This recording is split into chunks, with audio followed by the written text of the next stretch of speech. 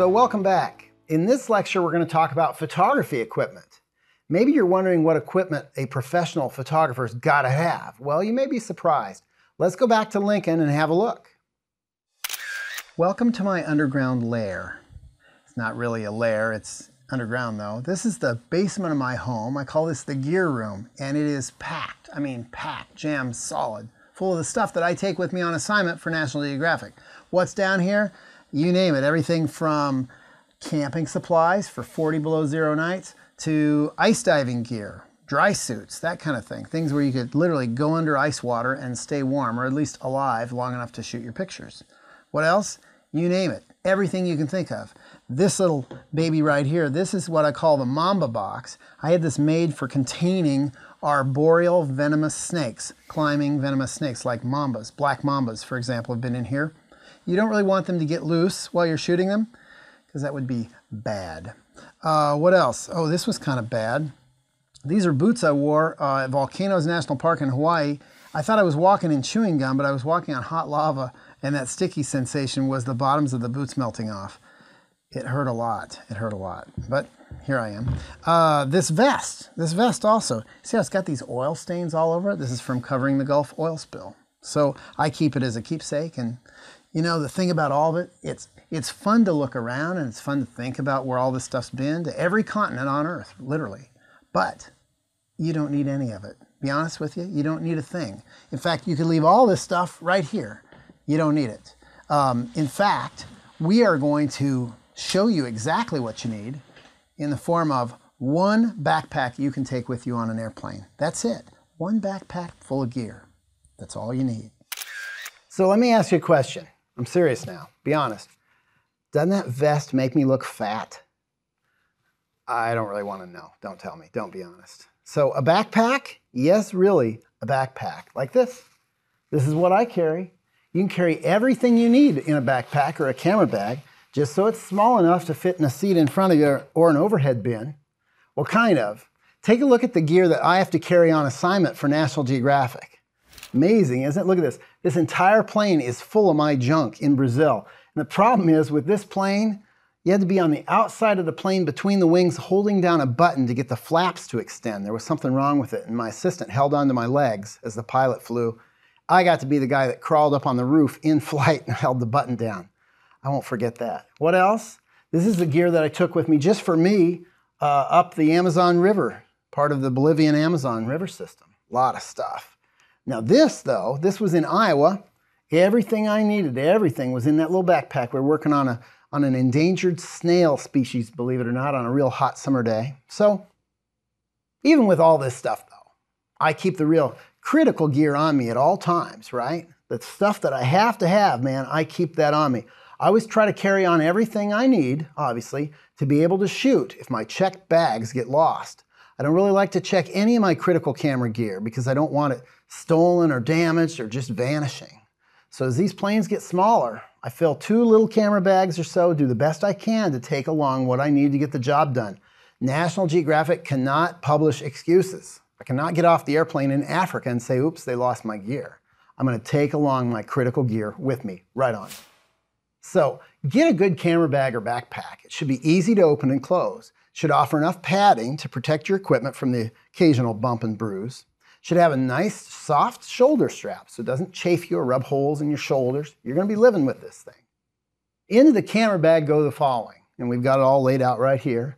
A good camera, lens or two, maybe more, and a few accessories to make life easier as well. What kind of accessories? Well, if you're shooting a film camera, obviously film. For me, I shoot memory cards, so we've got a memory card wallet, batteries, extra batteries, a battery charger, very important, and a lens cloth. In my case, I just use a chamois, like something you'd use to dry your car with. Nice and soft, inexpensive. You can clean it, lasts forever. For those of you who buy a more advanced camera, don't forget the external flash, like this one. You can do some amazing things with this as well. You're going to need batteries for that flash, and I always use a sync cord so I can get the flash off the camera. And a lot of these flashes, you can do wireless as well. Very easy now, very easy. So, it all starts with that camera, doesn't it? You do not want to buy a camera that's too overly complicated or too heavy. Do not overbuy a camera system. I can't stress this enough. Don't try to keep up with the Joneses here. If you're a point and shoot person, you're going to want something about the size of a pack of playing cards that you can slip into your purse or your pocket. Like I've got this right here. Look at this, little Canon G-Series camera. If this is the size of camera you want to carry, that's fine, and I envy you a little bit. You can make great pictures with this, actually. And for the record, I've had pictures run in National Geographic with something like this. You can make lovely photos in this course with a point and shoot. We'll show you some of those coming up. Conversely, do not underbuy a camera if you have very lofty goals about being able to shoot lyrical, fine art photographs or dramatic long lens shots of grizzly bears in beautiful light, or taking detailed flash pictures in which you have to get that flash off the camera and really make things sing. Just ask yourself this: what is it you would like to do, really? Only you can answer this question. How much time do you want to devote, and what is your budget? Our next lecture is all about lenses, so we can go into greater detail about them then. But while we're weighing whether or not to buy a point-and-shoot camera or something higher end, we should talk about whether or not you want to buy interchangeable lenses. Tough one. If you want interchangeable lenses, you should go with an SLR instead of a point-and-shoot, in my opinion. SLR is short for single lens reflex. A camera that allows you to change lenses is called an SLR. SLRs have the advantage of letting you build your lens collection gradually, so you don't have to shell out all your money at once. You can start off with a normal focal length lens, the kind most cameras come with. Later you can build a repertoire of lenses based on what you find yourself wanting to shoot. Now, this is all very handy, whereas with a point and shoot you're limited to whatever is built into it and whatever zoom range is on that little lens that comes with it. You'll understand these limitations better when we start talking about aperture, shutter speed, ISO, that kind of thing. When choosing lenses for an SLR, remember, you get what you pay for. In college, I had a very good professor named George Tuck, and he always said, you can buy a low-end camera, no problem, it's just a box, but buy the best lenses you can because they're both sharp and they have the ability to open way up, big holes in the lenses. These are nice lenses to allow a lot of light in and allow you to shoot in a broader range of situations, especially low light when it's beautiful. Hey, how about, you want to talk about a great lens. If you look, oh my goodness. It's a good thing this is just a coffee cup. Did I have you go in there? That's kind of funny, isn't it? A friend gave me this. I didn't really drop that. It actually is a little bit tippy. So, back to our show. It would cost a mint if I dropped this. This is my favorite lens, by the way, not the coffee cup, but this one right here. This is the 24-70, right here. This is my favorite thing. It's on this camera. It's a Nikon D3, a little bit old, and by the way, my cameras are a little bit well worn. A lot of the paint's coming right off of them, but I find that endearing. Here's the key. Make sure the camera feels comfortable in your hands. Can you reach all the controls? Here's a biggie you may not have thought of. Is it too heavy for you? You will not carry it if it's too heavy for you. If this thing was too heavy, I wouldn't want to carry it across this room right now. You may think it's okay in the camera store, but when you get it out in the field and you have to carry this thing all day, are you going to want to carry it for hours and hours? I bet you this weighs 5 pounds or so. Or are you going to want to put it in the bag and put it in a closet and never take it out? That's where it's going to end up, in a closet, period. That's it. So let's take a minute here too to talk about how to hold a camera properly. It can be much more comfortable and steady if you can hold this thing correctly, okay? I'm right-handed, so my left hand becomes both a camera platform and my lens control. I'll show you.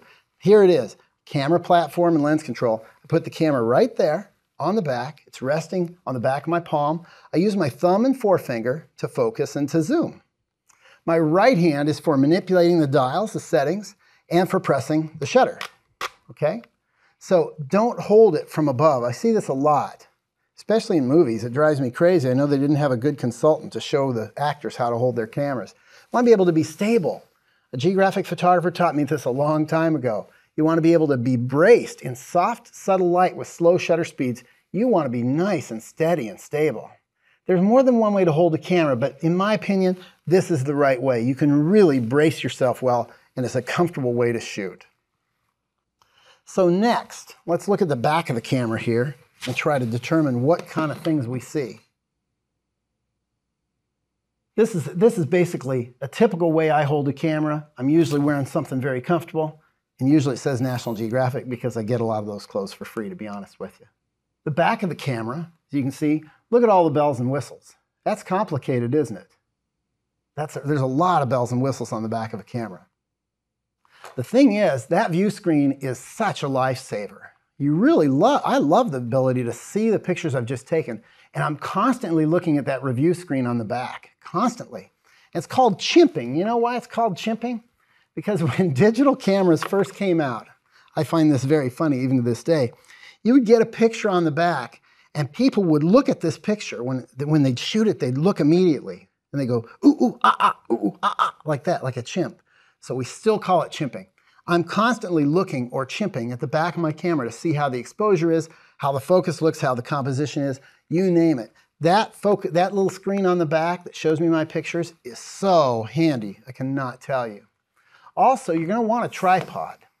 A good tripod is one of the nicest, cheapest things to have, I cannot tell you. Look at this.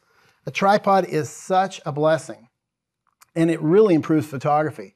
A tripod eliminates camera shake, because basically the tripod bolts the camera to the earth, bolts it to the ground, doesn't it? Be sure your tripod can easily hold the weight of your camera and your largest lens. This tripod, I could sit on this thing and it'd be fine. If you have a giant honking lens and you don't want to get a flimsy little tripod, then do you? You want something heavy. This isn't even a very heavy tripod, and I'm putting all my weight on it and it's just fine, okay? Now you don't need a tripod that weighs 50 pounds like one that's used by a TV crew, but you do want a good tripod. Let's take a look. This is just typical tripod. This is what I use out in the field all the time. You need one other thing with a tripod. There's one other thing. I know I brought one here. Here it is. It's not very expensive, but boy, is it important. This is called a cable release. What's a cable release? This is just a little device. It's literally a cable. It releases the shutter remotely, only this far away. Why do you want to do that? Because when your finger presses down on the camera, when you're doing a very slow exposure, very slow shutter, you'll jiggle that camera and it will ruin it. It'll ruin it with camera shake. So we use cable releases a lot when we're doing very, very long exposures using a tripod. So, do your homework, you guys. It's getting a little complicated, but not bad. I really suggest, really do, after this lecture, that you go to your local camera dealer, local camera store, and ask for their help and advice. Try a wide variety of camera lenses right in the store. Do not buy stuff online without actually having tried the gear out for yourself, please. In fact, I would suggest you go to your local camera dealer, you take their time, you ask them the questions about the lenses and the cameras, you get a feel for it, you shoot with it a little bit, and then you pay a little extra and actually buy it from your local dealer. They'll stand behind the gear. A lot of times online companies will not. So it's really just the right thing to do, folks. If you chew up a local camera store's time, buy your gear from them. You'll be glad you did, okay? Now, I know that I told you everything you really need to know that would fit in it, that you need is in a backpack, but the truth is, I try not to even carry a bag if I'm gonna be on my feet all day. I have a secret weapon. I use a photo vest. You've seen this a lot, haven't you? Photo vests. This is a photo vest I wear all over the world. Ugh, a little stinky. It smells a little like Africa still. It's a little dirty, I have to tell you. I wear this photo vest, and this carries everything I need. Why do I do this? Because it distributes weight evenly, and I don't want to wreck my shoulders. That feels good. So watch this. Into this vest will fit everything, even this nice little big lens here, 7200. Everything I have on this table will fit into this backpack. Lenses, flashes. Look at this. I've got so many pockets. I can even take my lens coffee cup with me if I wanted to, right? Most camera stores sell vests like this in all shapes and sizes. So this is actually a very, very slick thing to have. Note I have very deep pockets here on the side. My pockets are that deep, that deep. That way I can put anything I can think of into this, and look at that. They all zip up. You know why they zip up? It's to keep things more secure. That's why they zip up. Stuff can't fall out if it's zipped up. If I'm on a horse that runs away on me, or if I'm in a big crowd and there's pickpockets, look at this. It's harder to get into something if it's zipped up. It's harder for me to spill stuff, right? Not only is this stuff more secure because it's in these deep pockets, but it distributes the weight more evenly yet. It doesn't feel like I'm carrying all this heavy gear. The heaviest thing I carry is the camera around my neck when I'm going after it like this. Another thing about a photo vest is it frees your hands up. Look at this. I've got all my gear on me, and yet my hands are still free. Yeah, one hand, I always put my strap around my neck, by the way, always, always. One hand can hold the camera, adjust the zoom and focus. The other presses the buttons. Going into here. If I'm fighting with a camera bag as well, that's a lot more of a problem. It's a hassle. And if you sit it down, it can get dirty or stolen. All the gear is off the ground. All the gear is with me. This is great. So really, this is the stuff you need. Whatever gear you have, the more familiar you are, by the way, with your equipment, the better your pictures will be. So I'm going to show you the basic controls on a camera now. The fundamental foundation. This information, it all starts here. You can make great pictures, by the way, with any camera. I want to stress that. Any camera, can you believe that? But to take full advantage of the techniques we're going to tell you about in this course, you're going to want to have a camera that allows you to experiment with a wide range of these things. Aperture, shutter speed, ISO. You're going to need to know all of it. So let's start out with the setting for aperture on this camera. Okay? Aperture, what is it?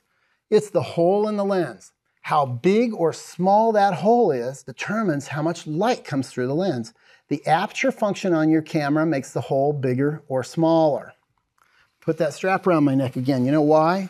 Because I have dropped lots and lots of cameras on the ground by not having that strap. Always do it, always, okay? So with apertures, these different hole sizes, we call them f-stops or just stops. An aperture setting of f16 or f11 is a fairly tiny hole. An aperture of f2.8 is a big hole in the lens. Now, why should you care about the size of the hole in the lens? Well, the size of the hole or aperture setting, it determines how much of the image is in focus. And it also determines how much light gets through. So why wouldn't you want to shoot everything on, let's say, f16, tiny hole? Everything would be in focus, all your problems would be solved, right? Not so fast. Most of the time, contrary to what you've been led to believe, you want very few things in focus, believe it or not. That's because the world's a chaotic place, and I want my subject to be in focus, and the rest of the world can go a little soft or out of focus, as far as I'm concerned. I want to get an impression of where we are in the background, but I don't need to see sharp detail in everything else in the background, really, most of the time. I want the focus to be on my subjects, largely my family members or whatever, or whoever I'm shooting for National Geographic. If you have everything in focus, how are you ever going to isolate your subject amid the chaos of life and make it stand out? We'll talk about this much more in later lectures. Let's take a look here. Now let's look at this picture. In this case, there were so many tree limbs behind us that the right choice was a small aperture number to create a big hole in the lens to blur the background. That's the way to go. It's a really lovely professional look, isn't it? Absolutely. You know, another control on the camera is shutter speed. Shutter speed determines how long the shutter stays open to expose light to the sensor. The shutter is a curtain of blades that regulate the time the light gets in. That's all it is. Shutter speed is easier to understand in that way than aperture. It's the amount of time that the sensor is seeing what your lens is focused on. I want you to be shooting in very soft, graceful light. I don't want you shooting into the blazing sun when your subject is squinting and sweating uncomfortably. We're going to work in beautiful, soft, graceful light, okay? But graceful light, that's weak light. And it requires a big hole in the lens to gather up whatever light is there, whatever light we can. That light is so weak sometimes and so beautiful and soft and fragile and delicate, it can barely get into your film or sensor. So you need a big hole to allow as much light as possible to come in while that shutter stays open. Now you can't just leave your shutter open a long time though, for two reasons. First, because we breathe and we're shaky, even when we're trying to hold still, we move a little bit. If you're holding a camera, hand holding with a slow shutter speed, things can get blurry, can't they? Because you're moving a little bit. And your subject's probably going to be moving too. If you have a lively subject, you'll probably need a faster shutter speed. A turtle sitting still does not need a fast shutter speed, while let's say a baseball player sliding into home might. Let me explain how these two things, aperture and shutter speed, work. This is one of my favorite little metaphors, the kitchen sink example. Imagine you're standing at your kitchen sink. Think of the water as light, and the sink is the camera's light-sensitive sensor or film. How much water gets into that sink is determined by a faucet, right? Okay, there's only two functions on a faucet. How much you open it up and for how long. How wide open it goes and how long. In a nutshell, that's the same way the two basic camera controls work. Aperture is how much you open up the hole in the lens, and shutter speed is the amount of time it's open. That's simple. The more open the hole in the lens and the longer time it's open, the more light comes through your lens and hits that sensor. The shutter regulates the time the light gets in, and the hole in our lens, or the aperture, is how far open or closed our spigot is. I really want you to make sure you understand this because these two controls are the very foundation of still photography. Most good cameras are going to have shutter speeds that go from many seconds all the way to 1,000th of a second or even faster. Generally speaking, I like to say you want a shutter speed of a 60th or 125th of a second. Fairly fast shutter speeds. You'll need that fastest shutter speed to keep images sharp because things are moving in front of your camera, and as we hold the camera, we're moving too. Aperture, the hole in the lens, and the shutter speed are tied hand in hand. They always walk together to create proper exposure. If one is shifted, the other must be also, and in different ways depending on the intensity or brightness of the light you're in. They always change together. A higher shutter speed, a faster shutter speed, means you need a bigger hole in the lens to let in more light most of the time. A smaller hole in the lens, tiny hole in the lens, means you want to have a slower shutter speed because a slower shutter speed will allow the same amount of light in through that tiny hole. If you can understand that, you've got it. You got all the technical information you need for photography. To me, that's it, the end. It's not really a technical course. It's about good seeing and thinking. Almost. There is a third control on a camera. There is. It's called ISO, which is the film's or sensor's sensitivity to light. In low light situations, you want that sensitivity to be very high, and you want that sensitivity to be low in really bright situations. Now, why do you care how much light gets to the sensor? If too much light gets to the sensor, it's absolute toast, that's why. Look at this. Too much light on my assistant Grace. Wow, look at that, blinding white. Just blows it away, no detail at all. No good at all. Now, conversely, check this out. If you don't allow enough light onto your sensor film, it's like that. Way too dark. You can't see a thing. It's black. A happy medium is where you want to be. Set that ISO depending on the time of the day and the lighting conditions, okay? ISO, together with shutter speed and aperture, are the basic controls of your camera. Most cameras now have automatic controls for aperture and shutter speed to give you a perfect exposure every time. When I was starting out in photography, 25, 30 years ago, whatever it was, it took some work to get a perfect exposure. Nowadays, you can do it all automatic. Do I want you to be thinking about how it works and learn how to do it yourself on manual? Yes, I do.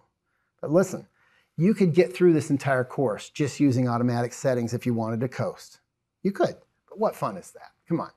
I'm going to try to help you be in control of things. I want you to understand how these functions work and how they relate to each other. You're really going to feel empowered. You're going to feel good about it.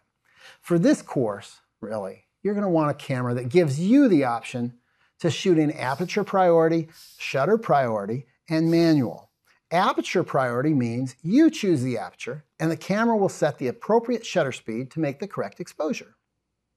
Shutter priority means you choose the shutter speed, and the camera will set the appropriate aperture, the hole in the lens, to make the correct exposure. Wow, either way you go, shutter or aperture priority, you'll make a perfect exposure, okay? Full manual mode is when you pick both. But that's a lot to think about in addition to light composition, all the other stuff we're trying to get into. So for right now, I'm gonna let you stick with aperture and shutter priority, just baby steps right now. I have to tell you, most of the time though, when I'm on assignment for National Geographic magazine even, I shoot on aperture priority.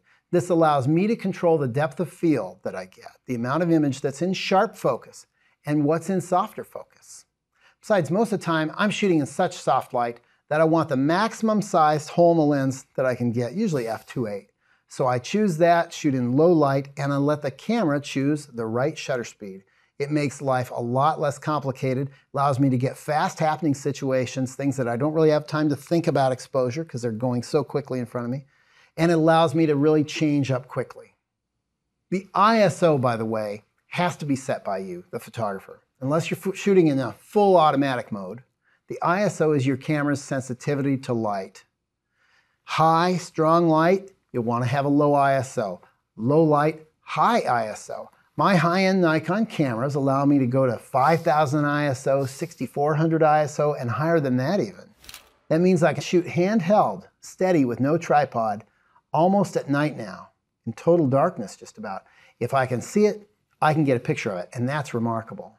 When I started in photography, we had 50 ISO color film. We could only shoot when the light was really strong. So we've gone from 50 to 5000 or higher in the expanse of my career. It's amazing. This is a great time to get into photography, you guys. So hopefully you get this now, and you have a real feeling for it. There's no substitute for an in-person demonstration when it comes to getting a feel for gear, and that's why I said go to your local camera store. Go to a friend's house who has the same gear as you want to buy. Then practice with it. Hold it in your hands. See how it feels, whether it's too heavy. Understand the basics of what you are getting yourself into, okay? So your assignment. I want you to take a picture of one subject using many different settings on your camera. Take a look at how each setting changes the photograph of your object. If you're ambitious, you can label each one to help you remember. So I did this. I want to do things along with the course. I did this with my little boy Spencer. He is obviously extremely excited to be helping his father, as are his other brother and sister, to be assisting me in this fine photo exhibition here. Anyway, he's holding up a little card right in front of him. For example, this one says 1,000th of a second at f2.8. Now you notice, no depth of field. Big hole in the lens, no depth of field, just Spencer and that little piece of paper is sharp, okay? You can check your settings quite easily on most digital SLRs, can't you? Usually with a little dial or a button right on the back of the camera. So what about this one? Look at this one. Oh, this is a little bit slower, isn't it? Much slower shutter speed. Now we're at f16, smaller hole. Look, everybody's in focus. The kids still aren't very happy about having to pose for dad, but now there's lots more depth of field. Just in these two pictures, we can see it. Look at this. Big hole in the lens, no depth of field. Small, tiny hole in the lens, f16, lots of depth of field. Irritated kids in both. In our next lecture, we'll talk about lenses and focal length. We just touched on these things here, but next we're going to be talking about choosing the right lenses and focal lengths for the kind of pictures you want to take. It's very important, but it's also fun. I love lenses. They feel good, you know? There's so many choices, and all could be potentially different tools in your toolbox. You wouldn't want to try driving a nail using a screwdriver, right? It's as simple as that. So, go give that assignment a try and see what you can learn about that camera of yours, or what kind of camera you want to get. And after the next lecture, you're going to have even more interesting choices to make with your pictures. We'll see you then.